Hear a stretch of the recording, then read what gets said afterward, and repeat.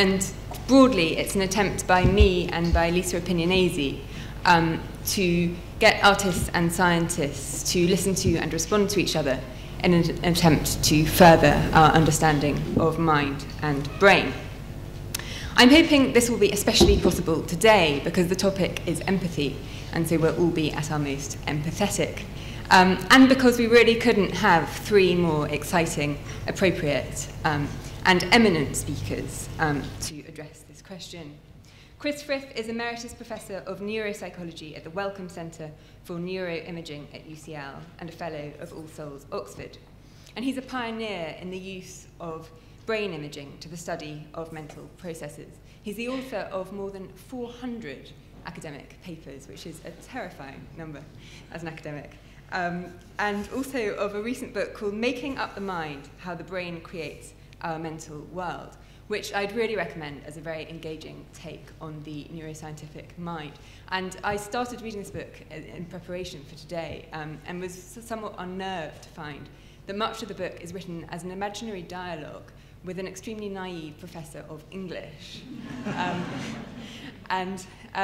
He sets about trying to sort of rid her of her assumption that literary types know more than neuroscientists about the true nature of consciousness. But luckily we'll have no such assumptions today. And luckily also, I was very pleased to find that in fact their relationship becomes much less rebarbative, largely because it seems to take place over a series of drinks parties in which the wine flows plentifully. So I've tried to ply Chris with drink before we started, but sadly he only took the tea. Darian Leader is a very eminent psychoanalyst working in London and a founder member of the Centre for Freudian Analysis and Research. He's the president of the College of Psychoanalysts UK and is the author of several wonderful and also very brilliantly titled books, including Why Do Women Write More Letters Than They Post? What Art Stops Us From Seeing? Why Do People Get Ill? And What Is Madness? Fiona is, of course, one of our most acclaimed actors for stage and screen, as well as a very talented director. Her range is vast, spanning Greek tragedy to broad comedy, from Electra, The Taming of the Shrew, Hedda Gabler, London Assurance, to Harry Potter. And she's also recently added directing opera to her many talents, with brilliant productions of Elegy for Young Lovers and The Marriage of Figaro. And we're especially grateful that she's here tonight, because she's currently starring in Rep at the National in Howard Barker's Scenes from an Execution, which is a really extraordinary and, I imagine, extremely exhausting performance, and you still have a chance to catch it, I think, very briefly. And she may tell us a bit about it, or certainly about other roles tonight. So the format for the evening is that each of our speakers will talk for 5 minutes. I will direct a discussion between them, and then we will open to questions from the floor, and then there'll be a drinks reception to which we'd love you to come outside. So just before they start, I wanted to just give everyone a couple of definitions of empathy to sort of bear in the back of our minds. Largely because I think Fiona was saying earlier as well, that once you start sort of Googling empathy, it becomes quite a minefield, particularly because sympathy was the word originally used in the English language for what we now see as empathy. Hume, in the 18th century, described sympathy as the process by which affections pass from one creature to another and beget correspondent movements in every human creature. So that was a propensity to pick up on the feelings of others. The Oxford English Dictionary describes sympathy as an affinity between certain things, by virtue of which they're similarly or correspondingly affected by the same influence. So sympathy was the main word used until the Germans came up with the word Einfühlung, meaning feeling into, in 1873, originally to describe art, how we're moved into art and feel our way into it. This then entered the English language in 1909, and the Oxford English Dictionary now defines empathy as the power of projecting one's personality into, and so fully comprehending the object of contemplation. So there's a big debate about whether to use sympathy and empathy and in what context, about whether each of them is voluntary or involuntary, about whether empathy involves an identification and a blurring of selves, or whether we retain during empathy the distinction between self and other.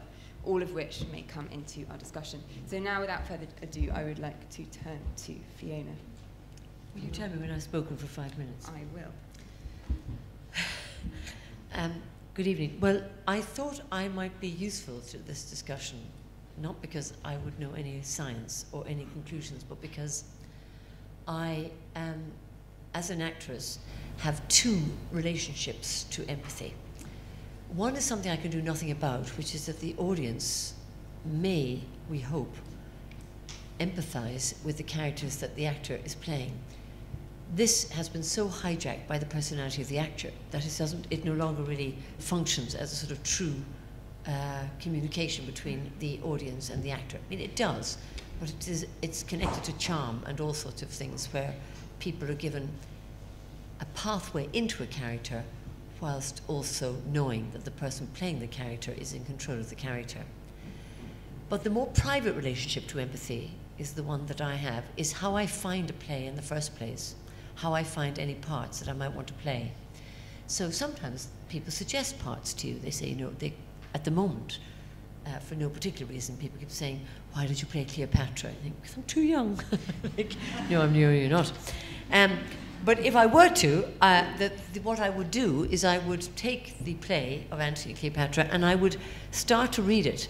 And oddly, I would not mind whether it was my part or another part. I would just wait for a line or a word that suddenly affects me. And I've always had this relationship to it, and it could be that the word that I might pick, although for me they're famous phrases on the Anti-Cleopatra, a part I haven't played, you know, he rode the storm with the seas like a colossus. I mean, there are all sorts of famous things. I am dying, Egypt dying.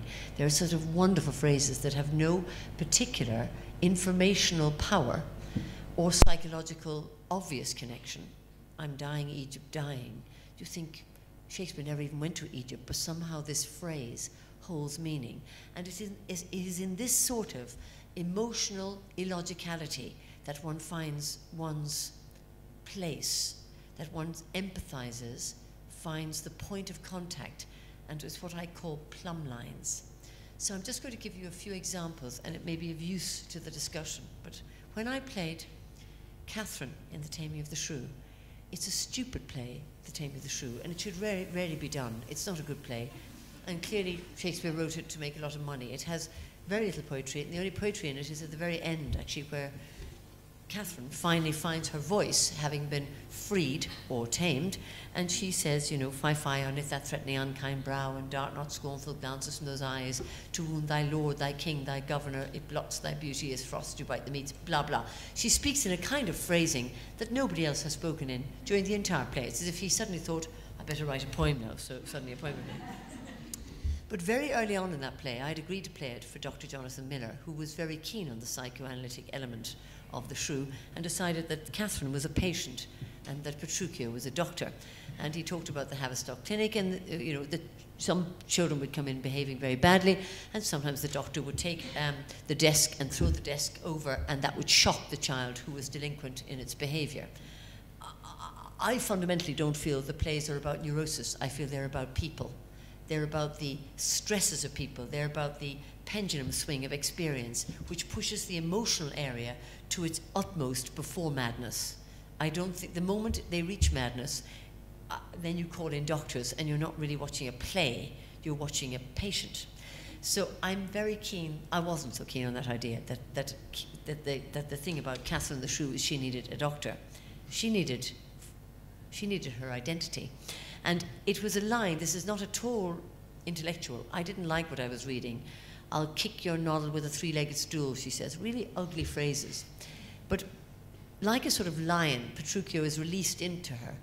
And he says, good morrow, Kate, for that's your name, I hear. And she says, well have you heard, but something hard of hearing. They call me Catherine, that do talk of me. And I was so moved, having had all the bias against this play, that this young woman wanted to be called her name. In fact, everyone calls her Kate. But she wants to be called Catherine. And in that moment, I knew that there was a real person in the play who was desperate to get out. And it didn't matter how foolish her language was, how silent she was going to have to be during Act 3, when the so-called Battle of the Sexes results in Petruchio mutilating her with 5/7 of the language of the play, and she has about 1/7, and the other characters for the other 7th. It is not a battle of the sexes. It is a complete onslaught of Catherine by Petruchio, but we will leave that be for tonight. But at that moment of "they call me Catherine, they do talk of me," I knew who she was. Similarly, in As You Like It, when I played Rosalind, there's a phrase that takes more breath than any other phrase, which is that Rosalind says to Orlando, who's, testing her whether she loves him or not, she says, "No, no, Orlando, men are April when they woo, December when they weds, May are May when it is May, but the sky changes when they are wives." And something about that phrase made me know that I could meet her. I didn't analyze it. It's nothing to do with my history or who I am. And so too with Beatrice in Much Ado About Nothing, is that famously, she laughs all the time. And there's a wonderful scene where finally she has a battle with her potential lover, Benedict, who she's really scoffed all the way through. And he says, "Lady Beatrice, have you wept all this while?" She goes, "Yea, and I will weep a while longer. I would not desire that." "You have no reason." "Surely I do believe your fair cousin is wronged." "Ah, how much might the man deserve of me that would write her?"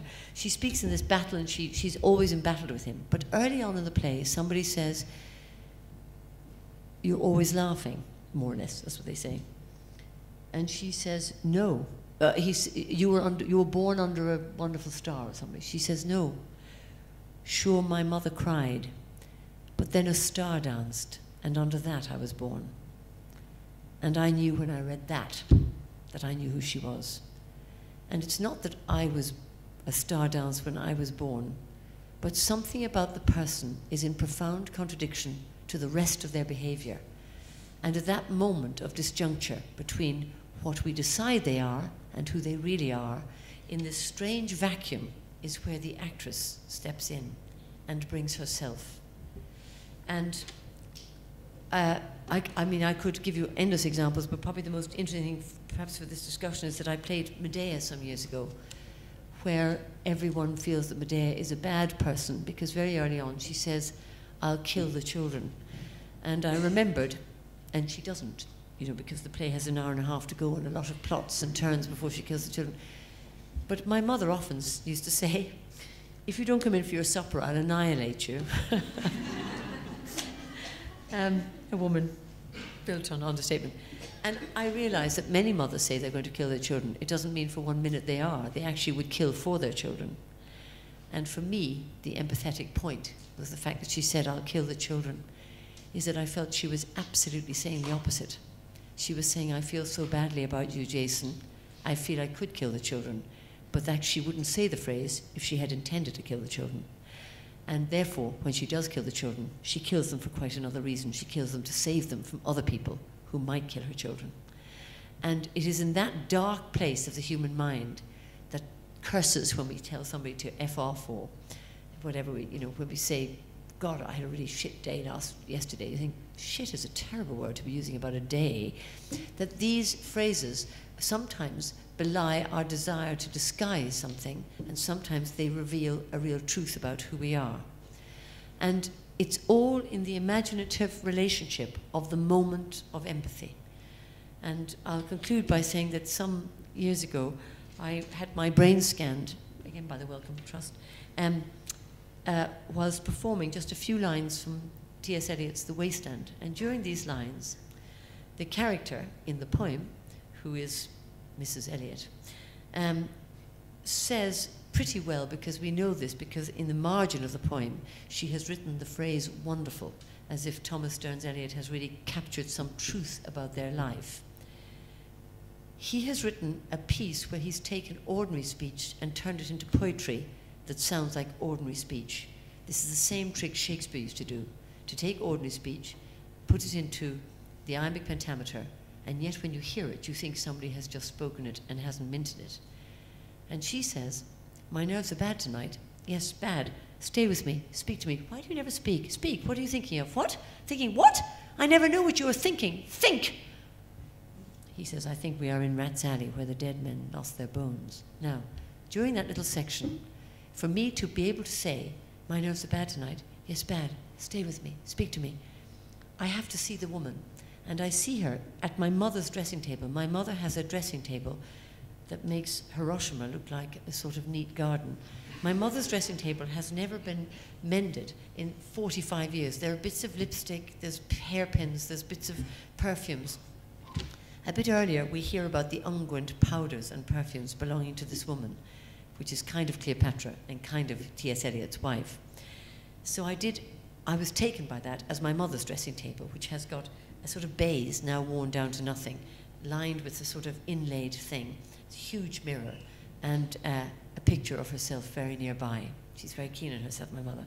So I think somewhere my mother was in my mind when I go, my nerves are bad tonight, yes, bad, stay with me, speak to me, why do you never speak?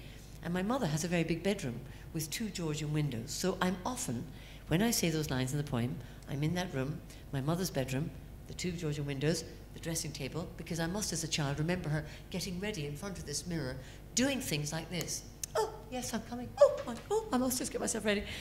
But instead, I have this woman going, my nerves are bad tonight, yes, bad, stay with me, speak to me, why do you never speak? So I had my brain scanned while I said these lines. And what they found in my brain was A, there was a brain, which I was so surprised at. B, the bits that went yellow when I spoke was, of course, the language section of the brain, just behind the ear. The other bit of the brain that went was, can't remember now, language, definitely. Oh yes, 2 things, 2 very interesting things. One is the lady's doing this in my mind. It's my mother, really. My nose back to her. She's absolutely... One was the arms were going. Now, I was lying in an MRI scanner, just with my arms relaxed, but my arms were going in my brain. But the arms themselves were not twitching or in any way tense. They were just at ease.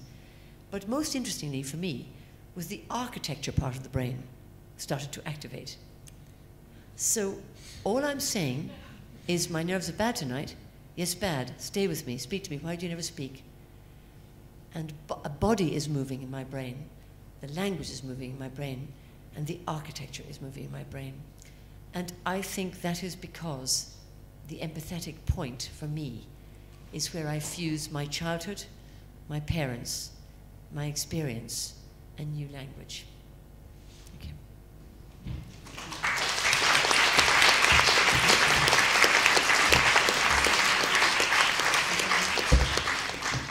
Thank you very much, Darian. Okay, thank you very much, Fiona. That was wonderful insight into your craft and your experience. Lara asked me to say something about how psychoanalysis views empathy.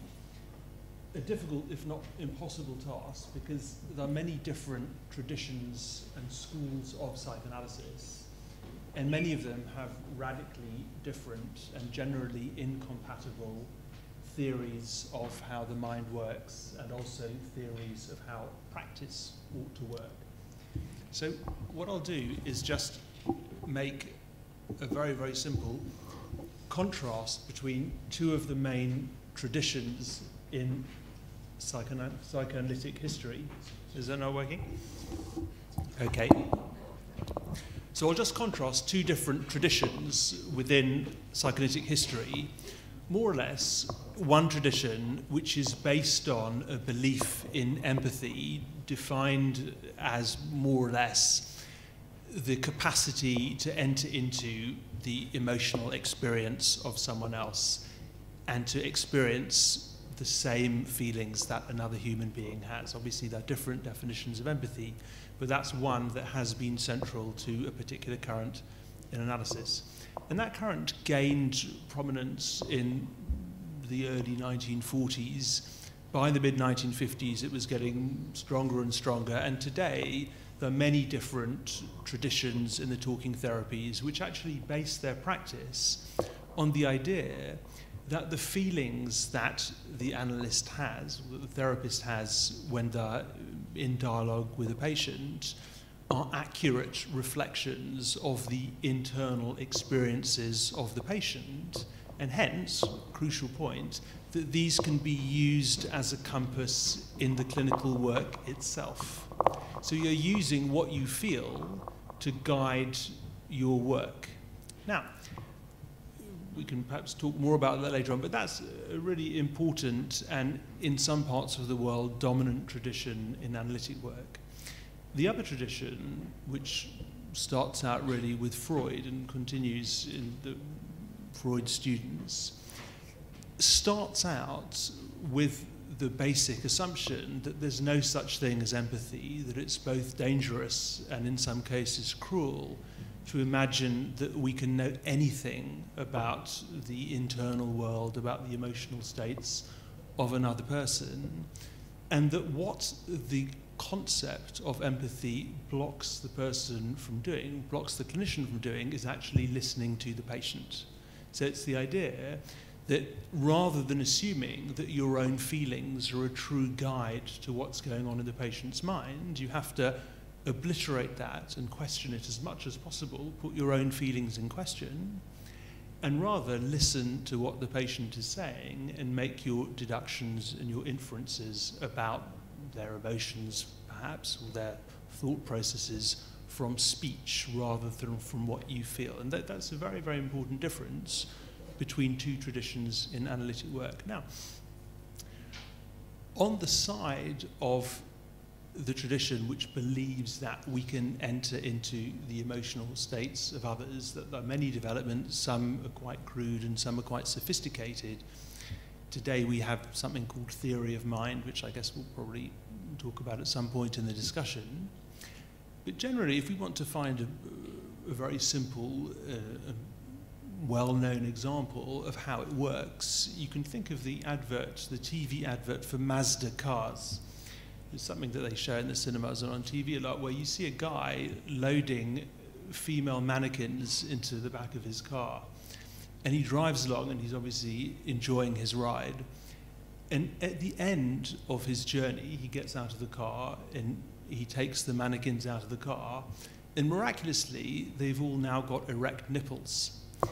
And you can see that advert as a kind of model of some contemporary theories of empathy. Basically, it's the idea, this time gendered, that other people will experience the same thing as the driver of the car, that they'll get off on what he gets off on. Also, perhaps, there's the idea that they become aroused in the same way that he does, just as he might have an erection, so they have erect nipples.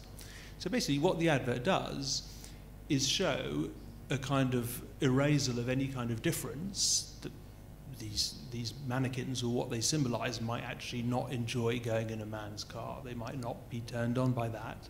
And blood flow, the engorgement of an organ, might not actually be an index of arousal for them. Now, if you then turn to some other examples, we can take one from the history of psychology. In the 60s, there were a number of experiments where they showed, generally it was high school students or college students, a couple of movies. One was called Sub-Incision, and this was a film in which an anthropologist assists at a ritual ceremony in which a piece of flint is inserted into a penis. The control for this film was a documentary about agriculture called Corn Farmer. Now, it's kind of interesting to think about, because as far as I know, there are lots and lots and lots of horror movies set on corn farms. There's Children of the Corn. There are a lot of movies where people find themselves in a cornfield and all sorts of terrible things happen. There are very few films in which people find themselves subject to a ritual of flint insertion. Anyway, what they found in one of these experiments was that when the subjects were instructed to empathize with the anthropologist who was assisting on the ritual, the distress was tempered. In other words, the empathy blocked the experience, or one aspect of the traumatic experience for them, whereas for those subjects who weren't instructed to empathize with the anthropologist, things were a bit more difficult. So that can suggest to us, with that particular idea of empathy, that the effort to put oneself in someone else's place can act as a defense against thinking about some more painful aspects of our existence. Another example from popular culture, I don't know if you've seen the Disney film Brave. It's a very good film about a mother-daughter relation. And in this film, you have the daughter in a royal family in Scotland whose mother wants her to be a kind of perfect princess and marry a prince and link the two families dynastically. She's not so interested in that. She manages to get her mother turned into a bear, and a lot of the film concerns the relation of this daughter to the bear. She wants the mother changed back from the bear into her mum. But at the same time, in the scenes where the daughter and the mother are together, there's always a margin of terror for her of whether the bear will see her as an edible morsel to be devoured, or whether the mother will see her as her daughter. And a lot of the drama of the film revolves around that terrifying ambiguity, not knowing what she is for the other. And from a psychoanalytic perspective, this is one of the fundamental questions that infants have to confront in their lives, in their early existence, the question of what are they for the other. And one of the ways, arguably, that we block out that terrible question is through an appeal to processes involving empathy, where we imagine we know what someone else is feeling, just as in this film. What's actually tempering for the girl is to imagine that her mother wants her to be a princess who marries a prince to join the dynasties, rather than being simply a morsel of food to be devoured. You can imagine. That's less traumatic to imagine that you have a place in a symbolic universe, rather than you're more on the side of a real object that's going to be eaten. So, the analytic idea would be that the idea of empathy is something that blocks out the traumatic dimension of asking, of posing the question of what we are for the other. Again, it's interesting to look at the gender questions here, because one could guess, in fact, that this is something that women are much more alert to and open to than men. Men tend to deny the dimension of the desire of the other. They tend to remove that question from their lives, whereas many women talk about how open the question is of what their value is for the other, what they represent, what they are for someone else, for the other, or whatever embodies the other for them. And I think that when we look at some of the theories, the analytic theories from the first tradition that actually do buy into the concept of empathy, we see a very, very naive view, the idea that we kind of move up a developmental ladder by recognizing the fact that other people, our caregivers, have got mental states which are different from our own, and that gradually that allows us to form our own sense of self, gain an access to some notion of a shared reality. When if you think about your own experience, let's say people who've been married for decades perhaps, there'll be plenty of cases where it's absolutely clear that each party has got no belief that their partner has a mental state that's different from their own, because people tend to believe that other people think like they do, even if on paper there'll be lip service to the idea that we recognize difference, that other people think differently from us. In practice, we find the opposite, that people do their best to ignore or deny or blot out the fact that other people have got belief systems different from their own. So, to conclude, we can just say that from an analytic perspective, the concept of empathy is more or less a defense or a diversion.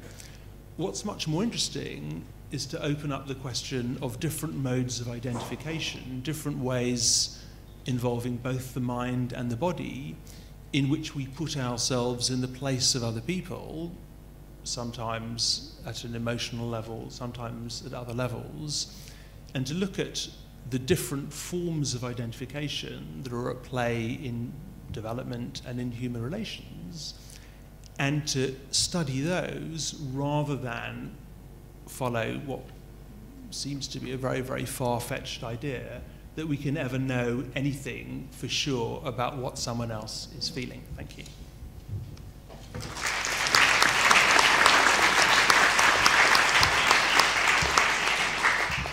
Thank you very much. Great. Yes, you just heard about a more naive version of psychoanalysis. Now I'm going to tell you something really naive. But I want to start at the beginning because I was also surprised to discover how recently the word empathy came into the English language. And of course, Wikipedia is very useful for this. So my story is it was first used by Vernon Lee in 1904. And she wanted it to describe her psychological theory of aesthetic experiences. So she believed that when people are looking at works of art, memories and associations are called up which are accompanied by changes in bodily posture and breathing, which are often unconscious, and this is a bit like what Fiona was describing. In other words, people feel their way into works of art, which is why she translated this German word Einfühlung into empathy. But what I particularly like about Vernon Lee is that she was before her time, an experimental psychologist. So she actually tried to measure these empathic responses. She went round art galleries, her friend Kit Anstruther-Thompson, and tried to observe the changes in posture and breathing elicited by the works of art. So of course, 100 years later, when I started being interested in this, Vernon Lee was largely forgotten when neuroscientists started doing exactly the same thing, or very much the same thing, but this time using extremely expensive equipment. And instead of Vernon Lee, we were inspired by the discovery of mirror neurons at the end of the 20th century, which you probably know about. So in the motor cortex of the monkey, and humans for that matter, there are neurons which fire when the animal makes a particular gesture. So one neuron fired with this gesture, another one might fire with that gesture. And Giacomo Rizzolatti and his friends in Parma found by serendipity that some of these neurons also fire when the monkey sees the experimenter making the same action. So the neuron fires when the monkey picks up a peanut, it also fires when the monkey sees the experimenter picking up a peanut. And very soon after that, everybody was using brain imaging to show the same effects in humans. So when you look at somebody moving, there is actually activity in that part of your brain which you use when making those same movements, although you don't actually move, like Fiona was describing in the scanner with her arms. But you might call this motor contagion, perhaps, rather than empathy. And this contagion does actually spill over into behavior. So watching somebody else move will interfere with your moving. If I'm trying to move like this and I see somebody else moving like this movement becomes more varied. And of course, it's not just movements that this happens for, it also happens with sensations. So for example, my friend Jamie Ward, who's an expert on synesthesia, discovered a new kind of synesthesia not long ago, where people, when they see someone's face being touched, they say, I feel the touch on my own face. There might even be one or two people here tonight with this sort of experience. And this sounded ideal for a scanning experiment because you could ask the question, does the bit of the cortex that lights up when they're touched also light up when they see somebody else being touched? And this is exactly what we found. Primary and secondary somatosensory cortex, to use the jargon, were activated when the volunteer was touched and also when he saw somebody else being touched in the same place. So face versus neck or left versus right would activate different bits of the touch-sensitive cortex. And this is what we found as expected in the synesthetes. But the surprise was that we found exactly the same thing in the controls as well. So it looks as if we all unconsciously are mirroring the sensations of others when we watch them. But and probably the most relevant thing for empathy, of course, is studies of pain. So there are now lots of studies showing that we mirror pain. And the one that I did with Tanya Singer, the volunteer lay in the scanner while her friend was sitting next to her outside the scanner. They were both wired up to receive painful shocks. And arrows on the screen in front of the volunteer indicated when the shocks would be received and by whom. And so, as you might expect, when the volunteer receives a shock or sees the arrow indicating the shock is coming, there's a big response in the areas of the brain concerned with emotion and pain. But in fact, the responses in these areas was equally strong when the arrow indicated that their friend would receive the shock. And you can get the same results, other people are showing the same thing. You get a response when you see an expression of pain in the face in front of you. And I mean, it's almost obvious that you get an experience of pain when you see a picture of someone with a needle being stuck into their hand. You wince, and it, not surprisingly, appears in your brain as well. And we like to call this an empathic response, and it seems very similar to the sorts of things that Vernon Lee was talking about. These are automatic, unconscious responses to seeing something out there. But as I said before, it might be better to call it contagion. These responses occur very rapidly, and they can occur without awareness. You have a fearful response if you see a fearful facial expression, but you get this response even if the fearful facial expression is presented so briefly that you're not actually aware of seeing it. And there are some situations where you can show physiologically that the person is responding in a fear or pain or whatever it may be, without actually being consciously aware that this is happening. Now, these rapid unconscious responses can be very important for survival. The fearful face is a signal that there's something to be afraid of. Our fearful response to that face prepares us to run away. And likewise, a disgusted facial expression is a signal of contaminated food. And our disgusted response to this facial expression prepares us to spit out the food.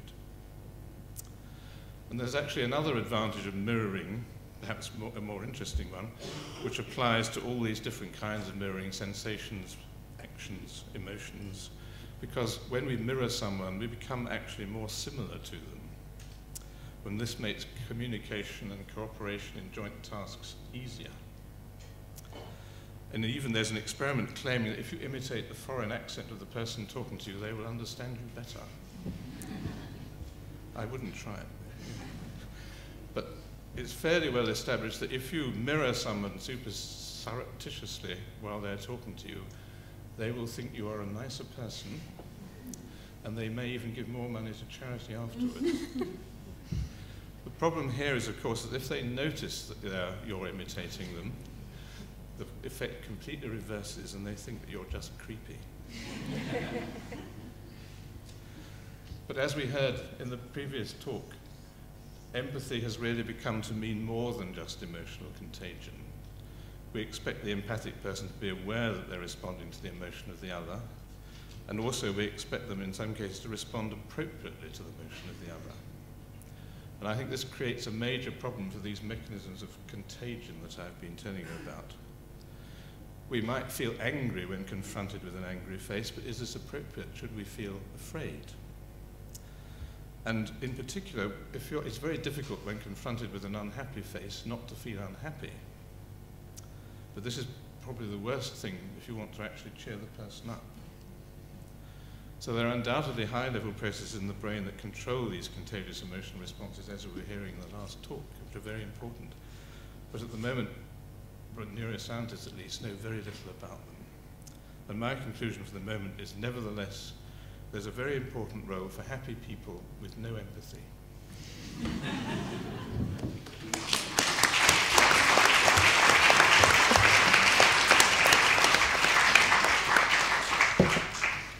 Thank you very much for 3 fascinating talks. I think I'd like to start by asking Fiona and Darian to maybe respond to mirror neurons and tell us if you feel they're a sort of convincing account of what goes on in the clinical or the theatrical situation. Maybe Fiona. Well, speaking about them, I just thought, I suppose the whole cultural industry of performance is based on that notion.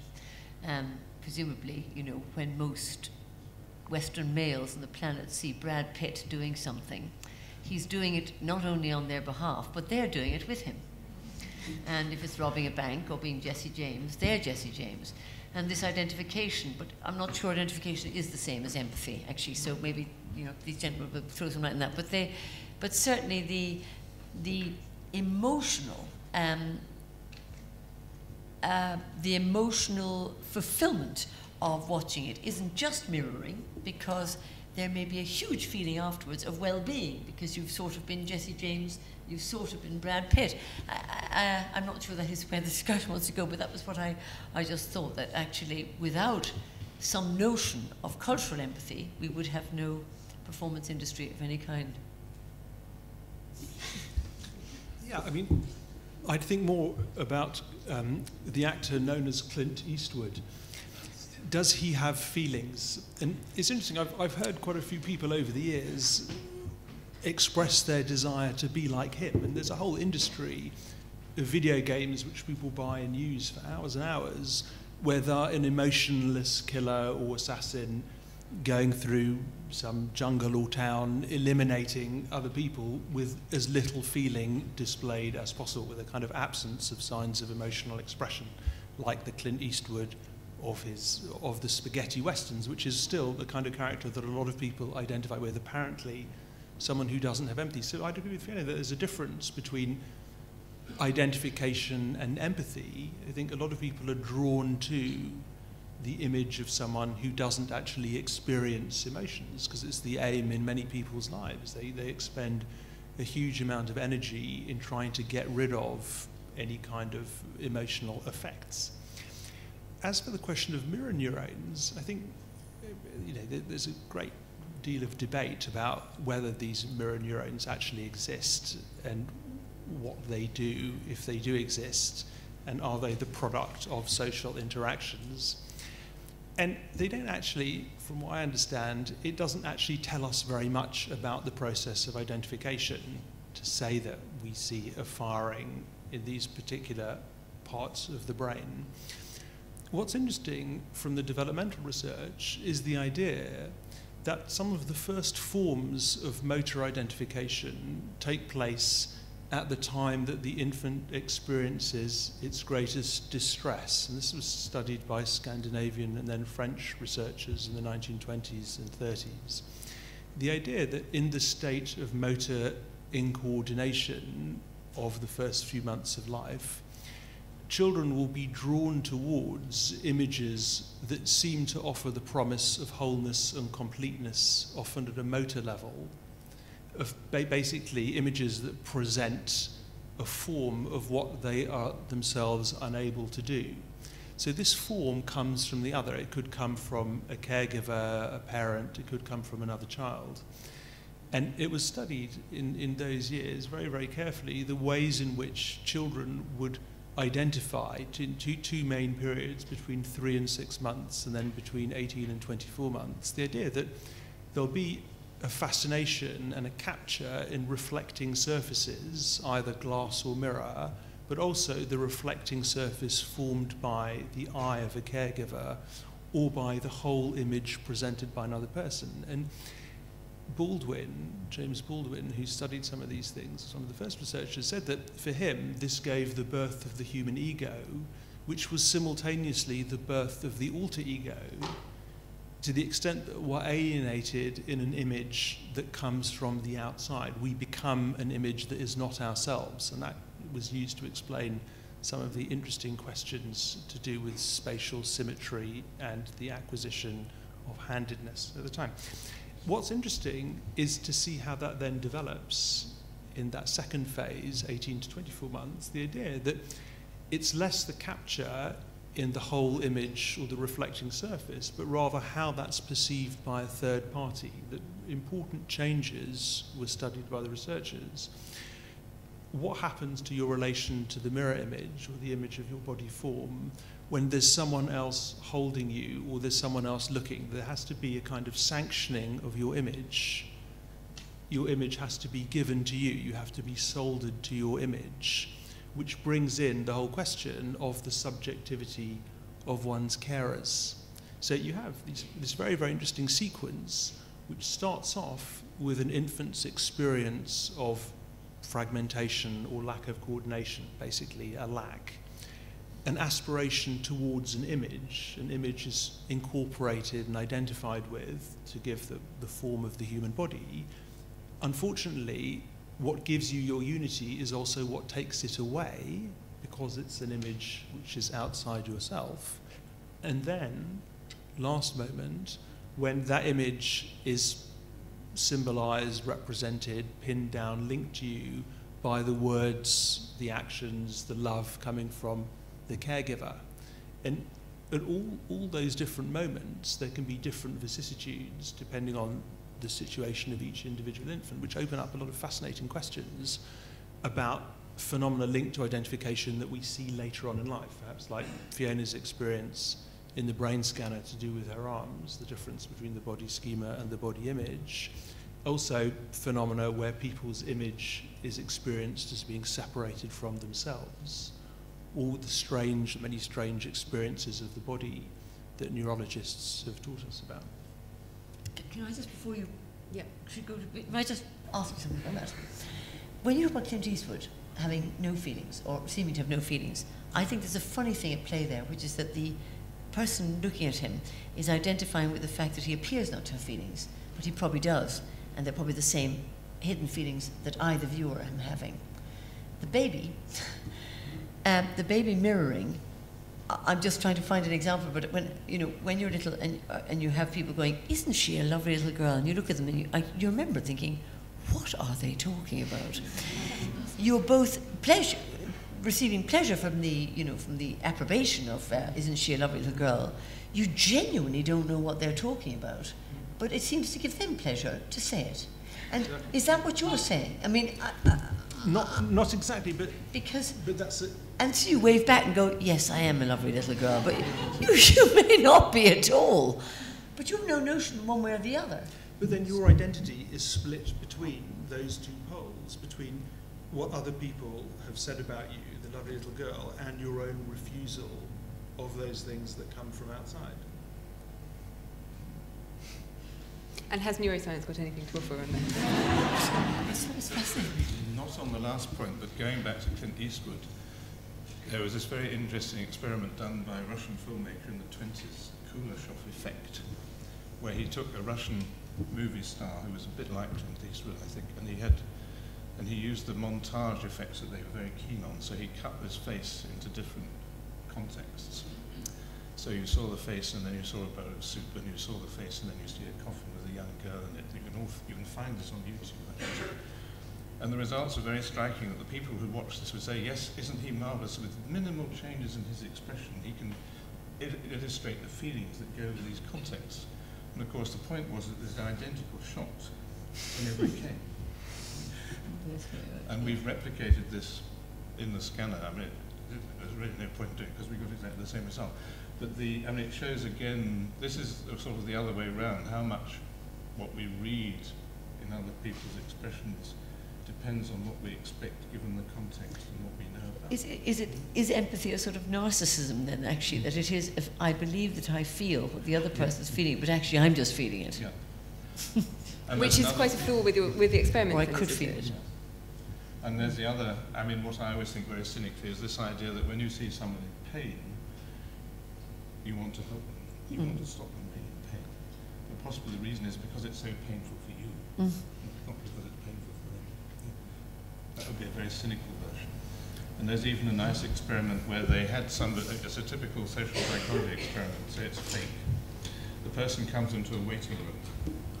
It is filmed, unbeknown to them, while two research students come in carrying a TV set, and one of them proceeds to drop it with his foot. And they look at the expression of the person in the room, and they show sympathy or empathy or whatever, they show an expression of pain when the person drops it on their foot. But they show an even bigger expression of pain when the person who drops it on their foot is looking at them at the time. So is this to say, I am very sympathetic? Yes. Exactly, and it's interesting as well that in some of those experiments, the physiological indices that are supposedly linked to empathy go down after the point of the helping behaviour, which might imply that the physiological indices of the empathy were actually indices of guilt. Or relief not to be that person. Yeah, or enjoyment at their suffering. Yes. Actually, because I was getting ready for this, I was talking to somebody on the telephone about this morning, and I was saying, when I go into work at night, I have to play opposite an actor, and he's going through a bit of a bad time. I say, how are things? He goes, not good. I go, oh, never mind. And we get on with it. And then we play these parts where we are very, very empathetic to each other as characters. I have to cauterize my natural feeling for that man in order for us to do this other thing together, which is to dance, a dance of empathy. but I do cauterize it quite completely. I am not, otherwise I couldn't get on and do the play with him. But I think you hit the nail on the head with your comment about, at least with the identification isn't with the absence of emotion, but with the tension between the surface absence of emotion and the emotion that will be there. Yeah. Can we maybe take Fiona's image of the dance and think about bodies in empathy? Because it seems to me that a lot of the neuroscientific work sort of begins with the body and goes from that to the mind. Chris says in his book, we know a lot about what is in the minds of others by simply observing the way they act upon the world, by the way they move. And it struck me reading that a lot of the process of acting must start with imitating the physical movements of how you see a character, or with sort of getting, or maybe not, maybe if it comes from the line. How do bodies and minds work? We can't describe each other. We are not there to describe each other. That's not what we're trying to do. That would be called mimicking. And that has absolutely no feeling in it. In fact, comedy in general, mimicry in comedy, is a very cold form of communication to gain, I don't know, pleasure or cause pleasure in others that reflects well on yourself. It really is the opposite of what I think acting and empathy would be about, because our behaviour patterns are so defined by our childhoods, by our inherited tendencies. I have a nephew who lives in France, and he has some gestures that are the same as mine, so they must be inherited through a different track other than mimetic. So it would be foolish if we were just trying to take the action of somebody else. On the contrary, one is trying to reveal something about yourself whilst believing that you are identifying with another person. And oddly, it's this synthesis of yourself and the notion of the other person that produces, when it's successful, something that a very, very astute audience, because we're all astute watching each other, believe or can choose to believe. And so where do the gestures, because each character does have a different way of walking or a different way of gesturing, where does that come from? Well, Michael Bryant, who played Ratty in the Wind of the Willows some years ago at the National, he said, I think Ratty's a guy awfully like me. I don't think that's quite true, because, of course, a lot of very bad students say, I think Hamlet's a guy like me. And you think, no. Hamlet's huge, you're tiny. And your job is to sort of reach beyond yourself, to expand your mind to what it is that Hamlet... But whether Hamlet walks or talks similarly to you is probably the case that he does.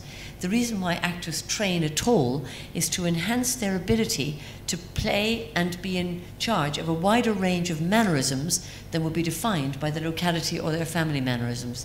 That's really all they're doing. And sometimes they do it to a fault, so they become so neutral and open, they actually don't reflect anything particular.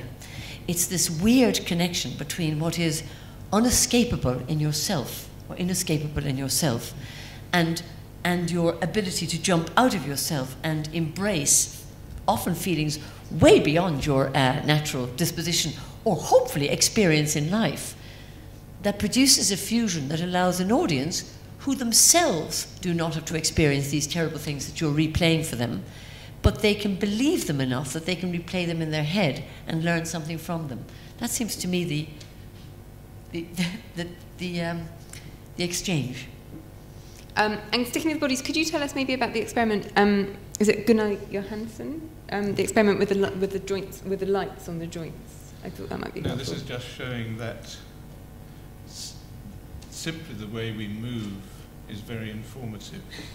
So what Johansson did was he attached lights, I think 9 lights to all joints, and filmed people moving. And then what you see on the screen is just the 9 dots. And as soon as they start moving, you can see that is a person walking or running. You can see what direction they're going in. You can see what sex they are. You can even see whether they're happy or sad. Again, you can find that on the internet, and they even give you a little bar so you can make it go be more or less female. So it's just showing that we're incredibly attuned to these very minimal types of cues. You can remove everything but the movement, and you can still see what's going on. Yeah, and we fall in love with that. Very often we fall in love with the way somebody turns their head. For some reason we recognise something in the gesture, which is pretty well the same as everybody else turning their head, but it isn't. Yeah. And would you say any of that comes into acting, even if it's not part of the original process? You certainly can't manipulate 100, 300 or 1,000 people to notice the way you turn your head. Usually in a story, of course, somebody else is falling in love with you while you turn your head in that way, and the audience replay that in their own mind and go, oh, that's like when so-and-so turned their head and I liked it. It's Beckett, actually, who really begins to do that more than any other playwright, which is rather than describe or prescribe to the audience what they should feel. There's a wonderful bit in Footfalls where a character just says, a little later, when she was quite forgotten, she began to... A little later, when as though she had never been, it never been, began to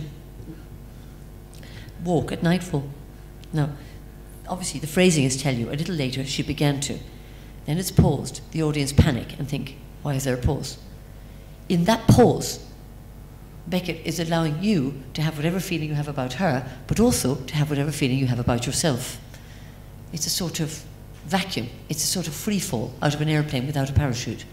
He stops taking responsibility for what you're feeling and allows you to feel whatever you're feeling yourself. I think that's a very useful thing. It's a useful thing. But it is like the dots. In the end, it's very hard to change the dots of your behaviour. And bodies and minds maybe an identification? Yeah, I mean, I just think that there's something very problematic about saying that one can tell by looking at someone whether they're happy or sad, because doesn't the whole of human experience, world literature, everything tell us that you can't tell when someone is happy or sad, and that sometimes affects are compounds. Sometimes an affect can transform into another affect. Longing can be transformed into anxiety, desire can transform into fear. And it seems that we're taking a step back hundreds of years to say that, you know, we can study experimentally pain, disgust, happiness, sadness through facial expressions, through neuroimaging, and so on. Certainly you can say things about the expression of what culturally some people might agree on, but you know, the simple point is made again and again that if there's any link between the experience of an emotion and the expression of emotion, since expression of emotion is linked in a communicative matrix to other people, then presumably any situation or social context which has an effect on how and when and why we frown or grimace or smile will then have an effect on the emotion, on the experience of the emotion. Very, very simple point that's been made dozens of times. So once we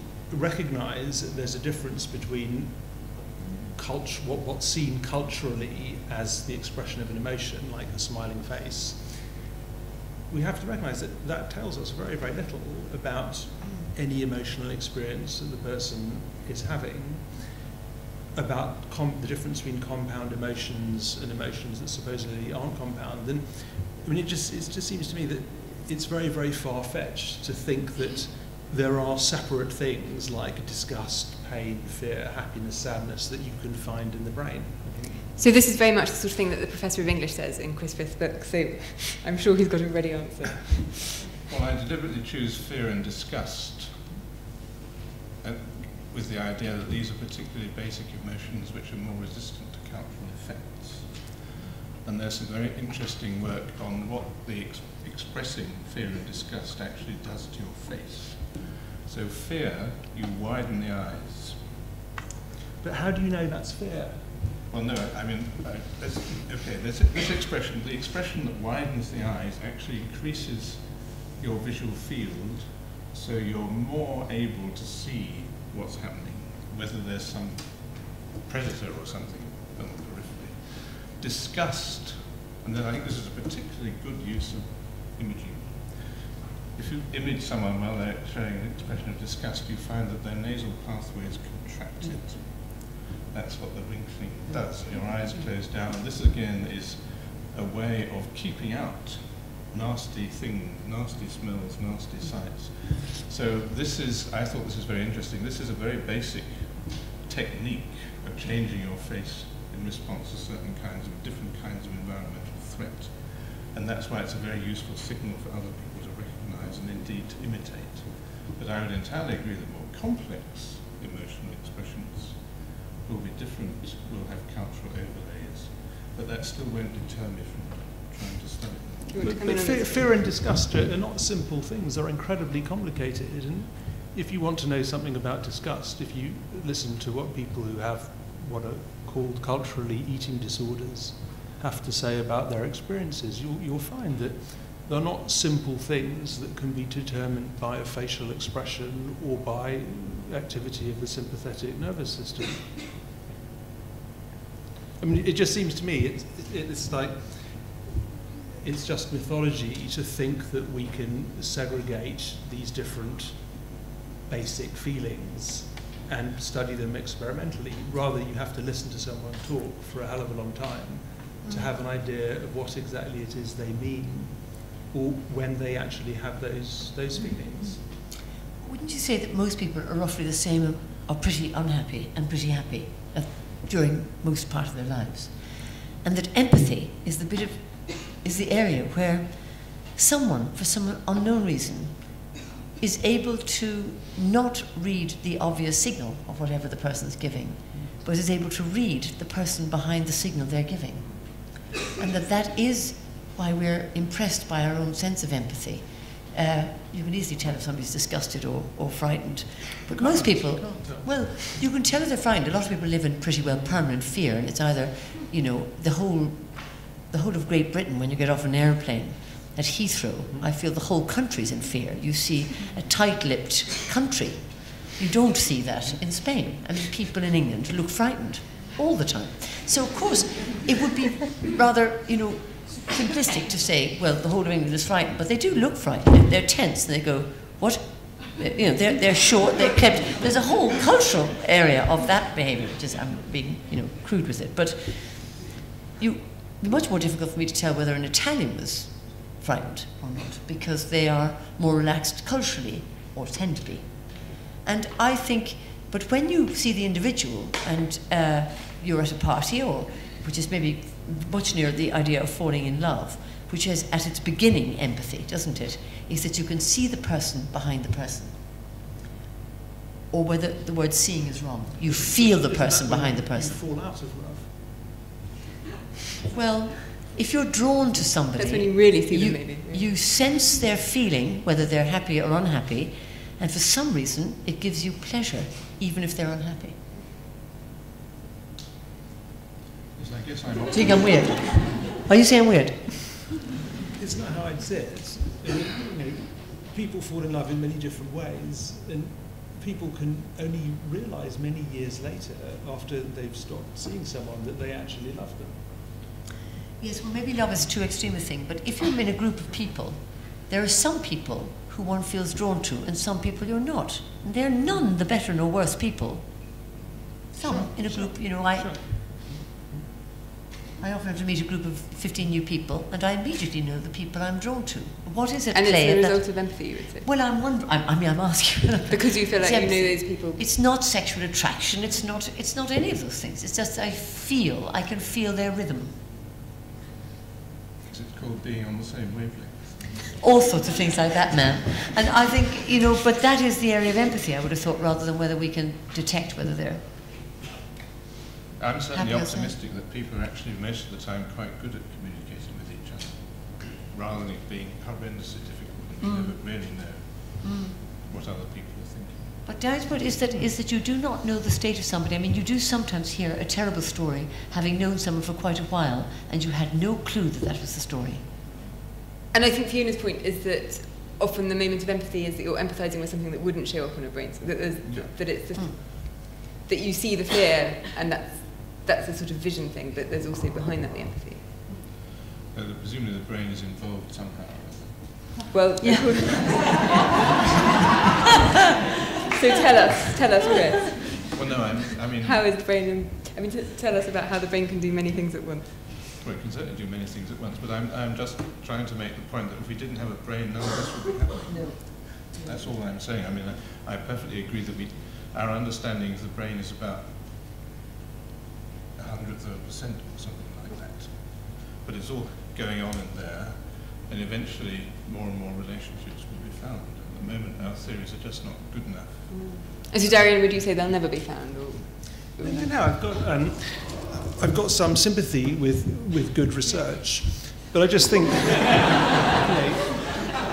it's just Mickey Mouse stuff to think you can isolate these different feelings through neuroimaging. You need a much more sophisticated model. And it's interesting, if you look back to early 20th century research in experimental psychology, loads and loads of this stuff has been disproved, by people working in Germany and in America in those early years. And all those refutations, or most of them, have been forgotten. If you look back through the medical journals, take something like the role of the hypothalamus in the regulation of emotion, fantastic work refuting misconceptions about that in the 1930s, and all those misconceptions are back on the map today. So, I mean, I just find it extraordinary how faculty psychology, which is essentially what we've been hearing about, that you can, you get someone to plunge their hand into a bucket of cold water and we can study what's going on in the brain because that's an experience of pain, or threaten someone with an electric shock, and that will tell us about fear. These things, were kind of, just seen as absolutely absurd all that time ago, and now they're treated as cutting-edge science. They are. I think it's just Mickey Mouse stuff. Before the war breaks out on either side of us, let's open the floor to questions. We have a roving microphone here, and a question here and here.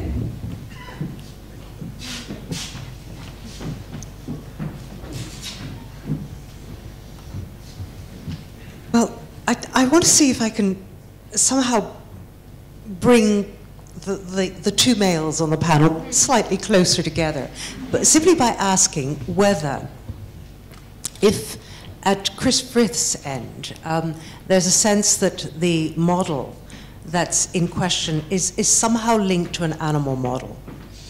The human is an animal in that sense, and not an animal that speaks necessarily, and therefore has very, very little of that complexity that comes into being with language.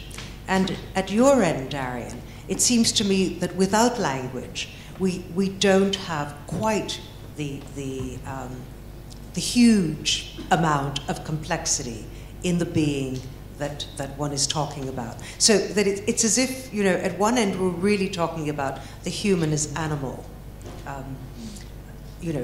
discussed in the way that it's portrayed in when we're talking about animal psychology, and fear when we're talking about animal psychology is really what's at play here. And when you use the word disgust and fear, you're talking about all the things that come through human development, language, and culture to actually approach them. Now, that is inevitably going to be far more complicated.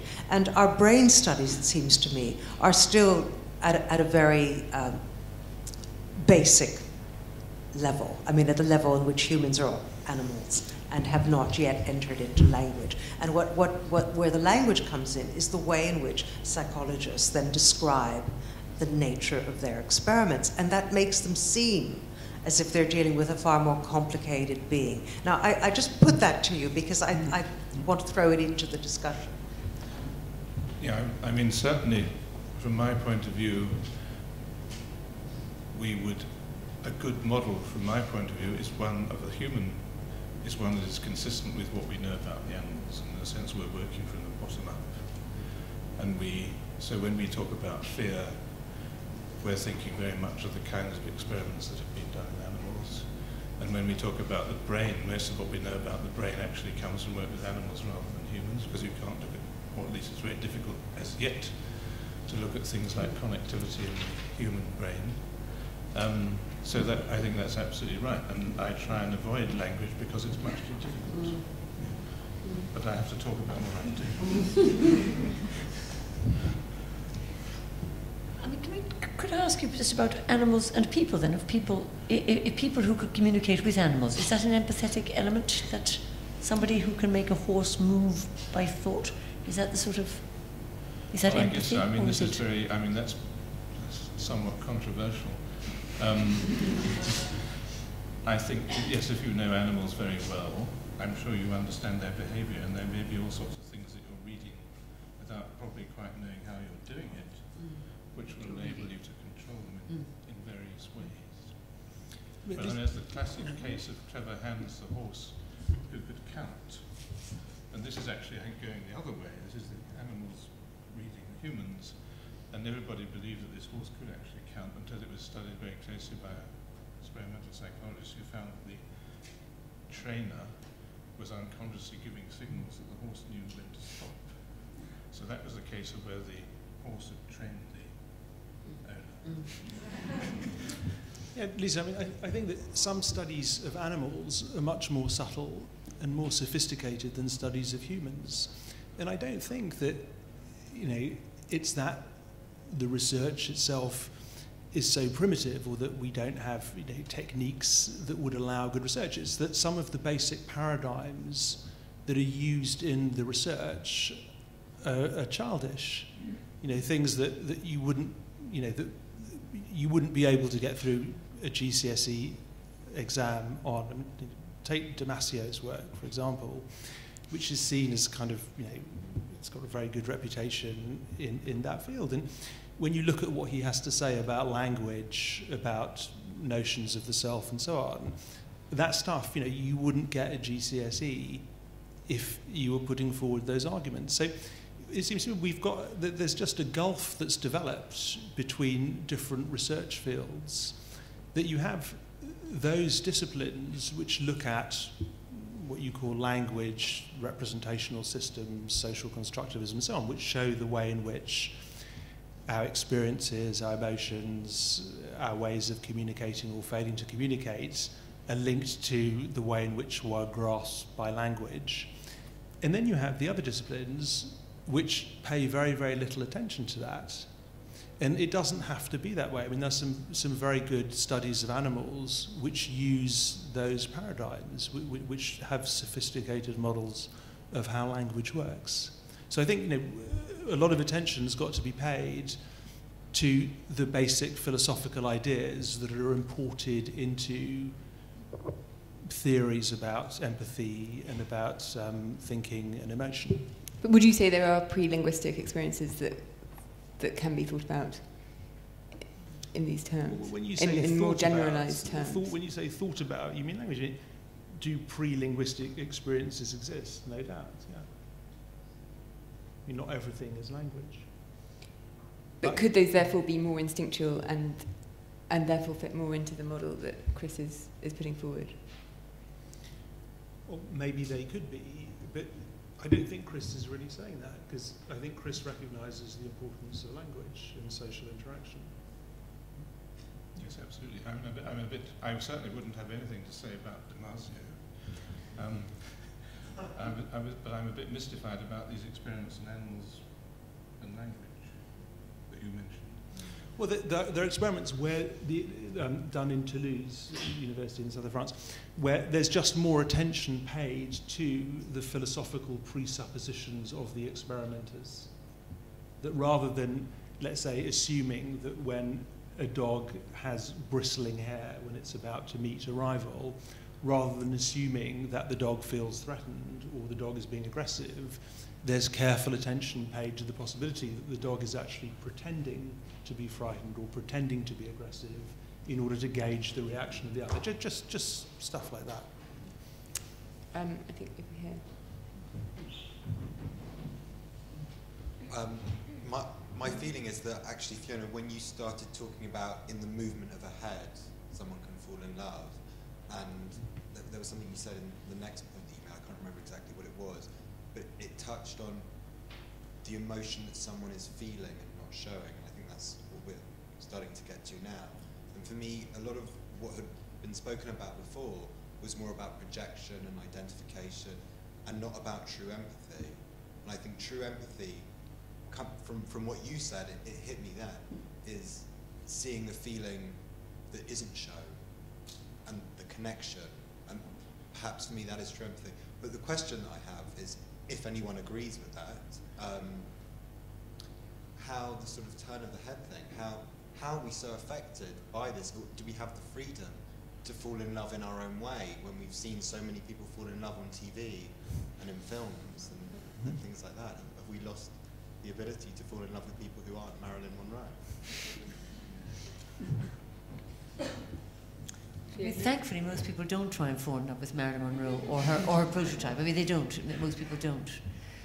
And there may be a bit like the dog pretending to bristle. I think there's an element where a lot of men have to believe that Marilyn Monroe is it, when in fact they much prefer their wife, who's dark-haired and doesn't in any way look like Marilyn Monroe. She did turn her head. Yes, she could turn a head and she could turn her own head. And no, I was going to just say something that maybe that might connect with that, but is the opposite thing, which is that there are also language-inherited systems that we learned, of course, in Shakespeare. In Shakespeare, a lot of things are on the iambic pentameter, ti-tum, ti-tum, ti-tum, ti-tum, ti-tum. But every now and then, quite subconsciously, Shakespeare reverses them, and they go tum-ti, tum-ti, tum-ti, tum-ti. And notably, the beginning of Macbeth is, instead of ti-tum, ti-tum, ti-tum, ti-tum, ti-tum, is when shall we three meet again? So it's tum-ti, when she we meet again, in thunder, lightning, or in rain, when the hurly-burly's done, when the battle's often won, that will be our set of sun, where the place upon the heath, there to meet with Macbeth. Fair is foul and foul is fair, hover through the fog and filthy air. So it's interesting that witches would choose to not speak on the iambic, but speak on the opposite rhythm. Now, that's both linguistic and actually not linguistic, because nobody in the audience would know that. The other thing is the word Macbeth doesn't scan. Now, whether there's a pre-linguistic way of that being the case when we like somebody or don't like them in a room, I think interests me, which is to do with the head turn. Much more beyond the head turn is after the head turns and it settles again. That's also having an effect on you. The way they pick up a teacup or don't is a bit like that, is that there seems to be, can't believe I'm saying this, a sort of conceptual framework of things that we like and don't like individually, and when we recognize them, we recognize them. And in Shakespeare, notably in the plays, people who fall in love very rarely speak to each other at all until after they've fallen in love. He never ever tries to say why they've fallen in love. They just fall in love and.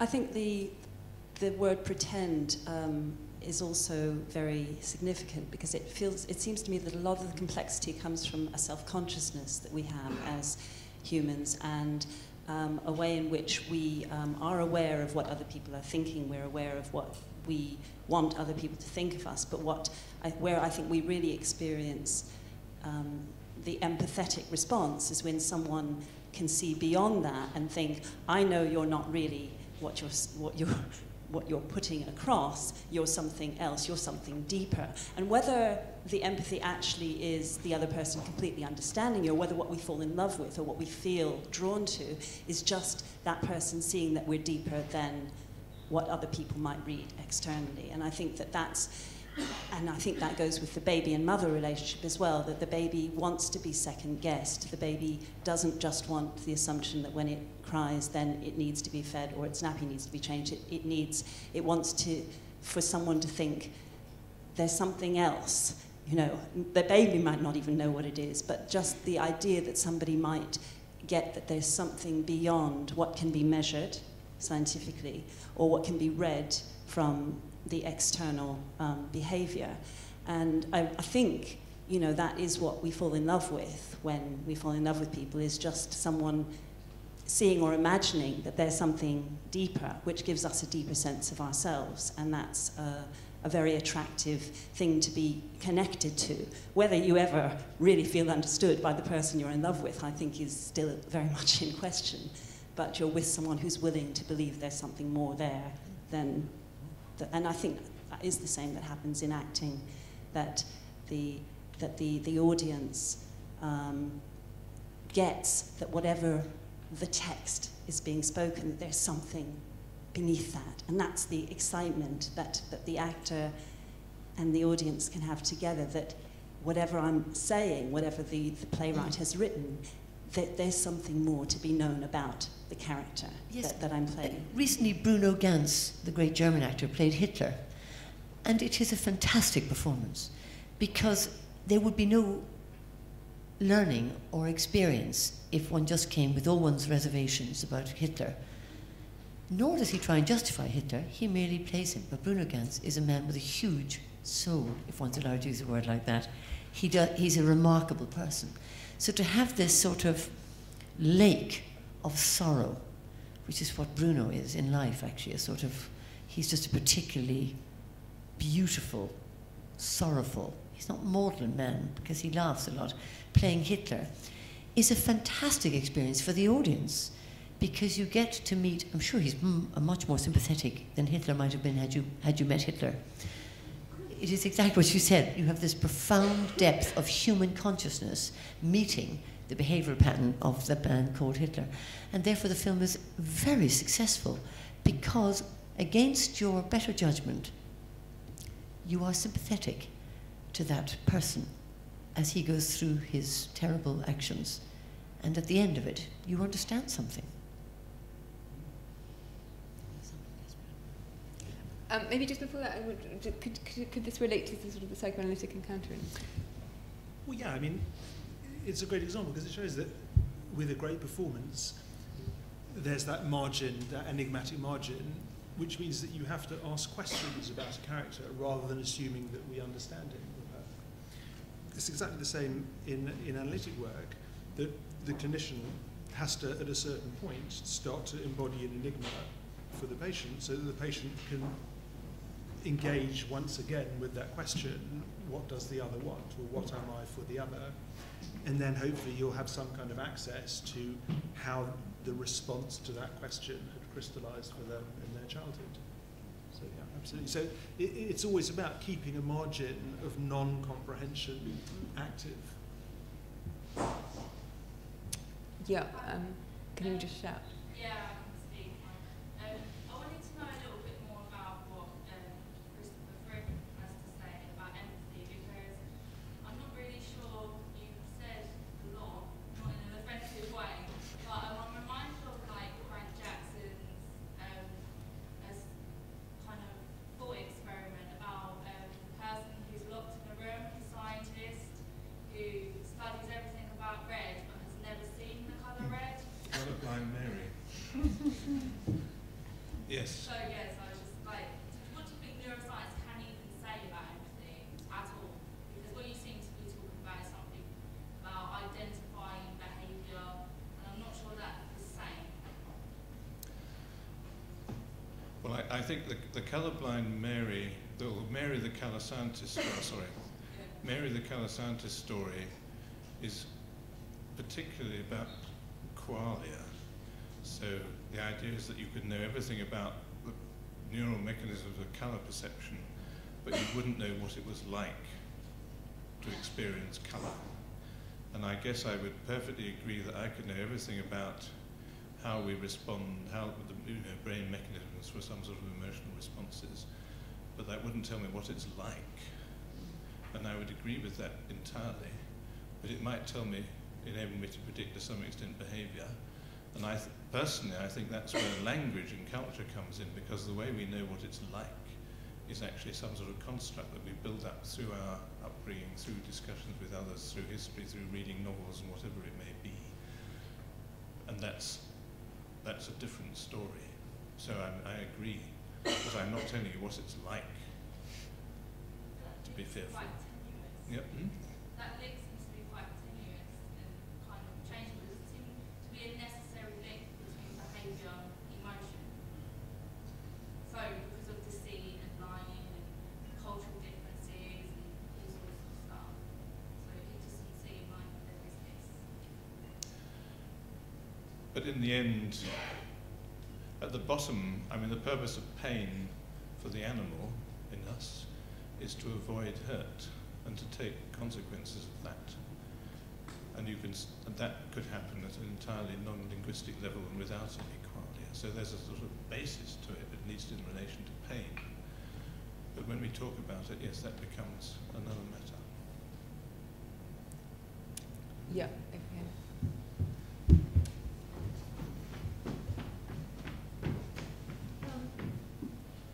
Yeah, I just wanted to build on that last point about culture that you mentioned, and I wondered what any of you thought about the work of Steven Pinker in the Better Angels of Our Nature, building on the work of Peter Singer, this idea that maybe human beings have become more empathetic because of text, because of theatre, because of film. The idea that that having the ability to read about the way other people think and has extended the tribe, so we don't just care about the immediate family, we start to care about other social groups. Is there any truth in this, or is this just wishful thinking? Perhaps. Yeah, and then maybe Fiona, because it's theatre must be. I have to say I have not read the book. I'm also somewhat optimistic, and to describe another of these naive experiments, when the empathic response to pain that I talked about, what I didn't mention is the dark side of this is that there's an experiment done in China where you see a Chinese person having a needle stuck into them or a Caucasian person having a needle stuck into them, and the volunteers are Chinese or Caucasian, and as you might expect, the Caucasians respond to needles being stuck into Caucasians, and the Chinese respond to needles being stuck into Chinese people. So there's very much an in-group, out-group effect. But you can overcome this, of course, by enlarging the size of the in-group. And I think that might be what you were describing. So if you have someone in your team from a different race, then you start showing this what I call an empathic response. So I believe that it's possible that we can enlarge the size of the in-group, as it were. So this goes with globalization. Isn't that another name for that, genocide? With the in-group being animals wearing clothes, making sound with their mouths. Yeah. Yeah, exactly, yeah.